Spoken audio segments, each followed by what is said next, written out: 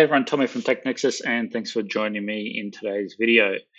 Now, it's been a busy few days here since I think it was on Friday when I checked my account.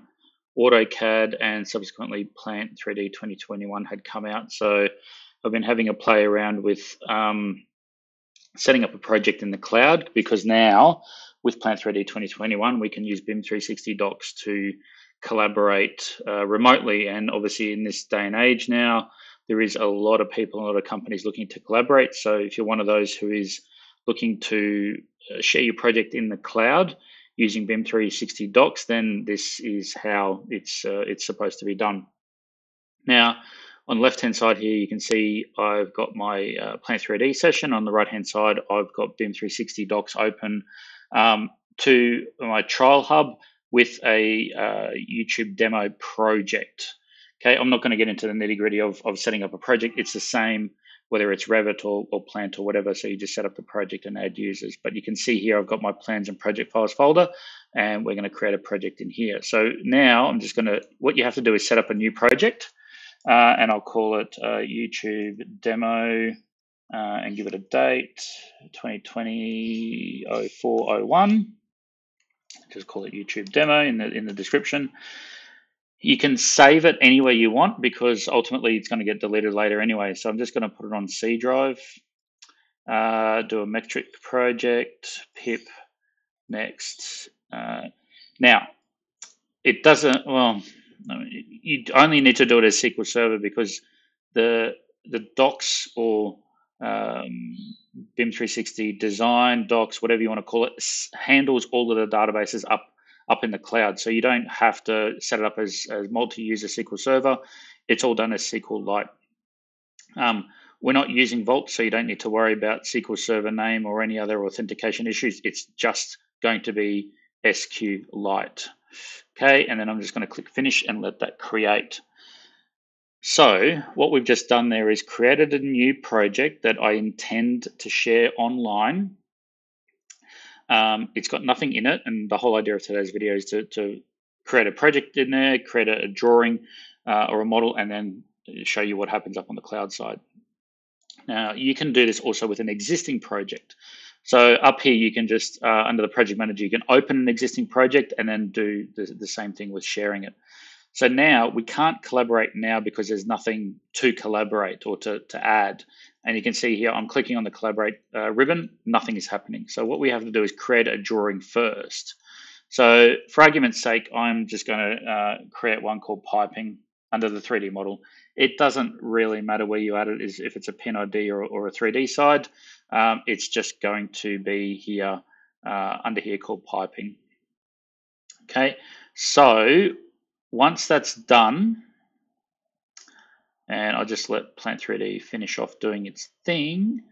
So here I can now collaborate. So the collaborate button is active to me. Before you collaborate, I just want to have a look at the options, because this could affect future projects as well. Okay. So under the collaborate tab, there's a button there called options, and you get this small dialog here. So check for updates is really whatever you want it to be, 5, 10, 15 hour manually, whatever. Check out drawings. So the drawings will be checked out when the drawing is opened. So that means that if I check it out here, then if I've got a colleague in Sydney or Auckland or Singapore or the US or Europe or whatever, it's marked as being opened by me. Okay. Then you've got an option. The two options there is when it's opened or manually. I like to leave it as when it's open, so that it's done automatically. Check in when drawing is closed. So you've got three options here to check them back in: when it's saved, when it's closed, or manually. Again, personal preference. You could probably just say when it's closed or manually. I'm just going to do it manually so I can check them back in when I'm ready. Now, the last directory here is, in my opinion, vital, because by default, Plant3D will put the collaboration cache under C drive. Now, a lot of computers these days have quite small SSDs or NVMe drives for their C drive. So the more projects you do, the more that cache directory will fill up. This particular laptop, the MSI that I've got, has a secondary drive on the D drive. So I'm pushing that to be D drive collaboration. So that way my cache is on D drive instead of C drive. Okay, so keep that in mind. If you've got really small OS drives, then maybe change it to a different one. Okay, now the way this whole thing works is when I upload it, it's going to upload it to the cloud, and it's going to have a local cached copy on my local PC. That happens with every project. Okay, so in theory, the nitty gritty of it, you're one person working on one project, one file in one project on your PC the whole time. If people are logging onto the project through Plant3D in another location, they will get a notification to say that you've got it checked out and they can't do anything with it. They might be able to open it, but it'll be read only, if that. So there's nothing like you don't need to set up a SQL server on your PC. You don't need to set up a SQL server on your server in the office. You don't need to do anything. It's all just off your C drive or D drive or wherever it is that you're working from. Okay, so make sure you have a look at that as well before you sort of get too deep into it. You can change it later, obviously, too. So now I have my YouTube demo project with one file in it, and I want to share that project. So now I just click on Share Project.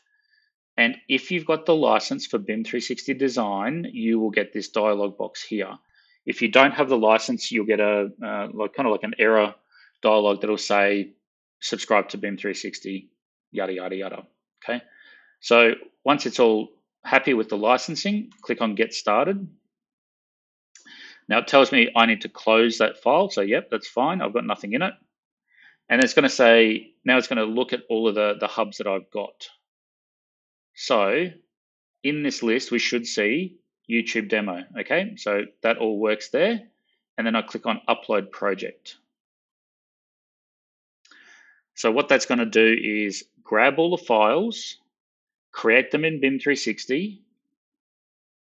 And I'm on NBN here, so it shouldn't be too bad for speed. Okay, if I click refresh a couple times, you might see that directory get created.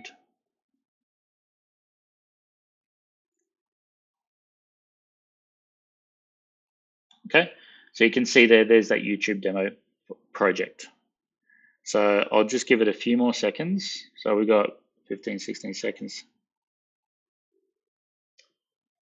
And if I click inside it,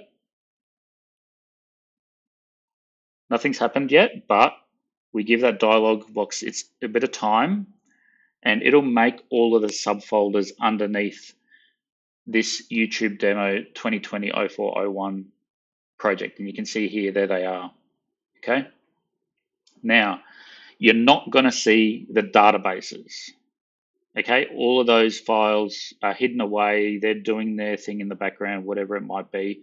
But you can see there might be some text files, some XML files will appear, but the actual DCF files do not appear. So don't think that, you know, I don't know what the term might be, that you're sort of getting shorted here or you're missing out on it. There's nothing really to miss out on. I mean, you don't really want to be playing around with messing up databases and all of that kind of stuff as well anyway. So once that's finished, so these are uploading the standard specs. So we've got a few files in there.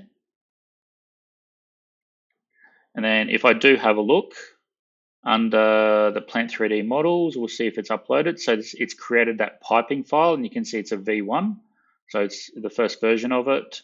We obviously haven't done any p&ids just yet. No other related files. If I look in the spec sheets folder, you can see all of the specs being created. And you can see these are all the standard out of the box ones anyway. Okay, so almost there. We should be getting to the end of, so we've just done PVC piping and these other specs. You can see as I'm scrolling through, they're all appearing.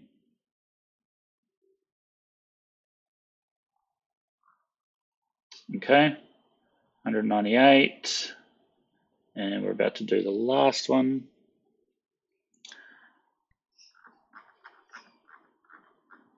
Okay, and you can see it's uploading a DCF file, but we're not going to see, we don't see those DCFs in there, even though they are up there. And they will also be on my cache as well. So I'll just give it a second.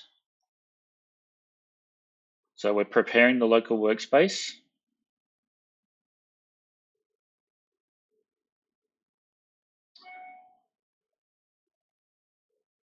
And while that's going, I'm just going to load up my collaboration folder. And then there's that exact same directory structure there. Okay. And if I sort by type, so you can see we do see the DCF files. Okay. So the XMLs, the DCFs, and the Plant3D models, and that file is in there now. So what I can do is go back to my C drive and I can delete that directory now. I don't need to see that anymore.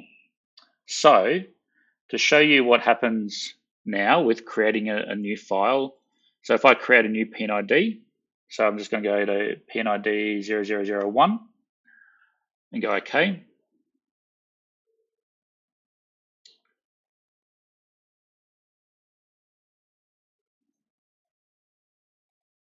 So what I can do from here is now pan in and just have a look. So there's my new p&id, and you can see over here on the left, it's, if I hover my mouse over it, it says not in the server, check in to add it. So what I'm going to do is right click on it and say check in. And here I get the dialog box saying I'm going to check this file in and I want to keep it open for editing and clean up the cache if I need to. So I'm just going to go OK just to check it in. Okay, so you give that a few seconds, hopefully not minutes, but it should just be a few seconds. And then what we're going to see over here on BIM 360 is that p&id appear.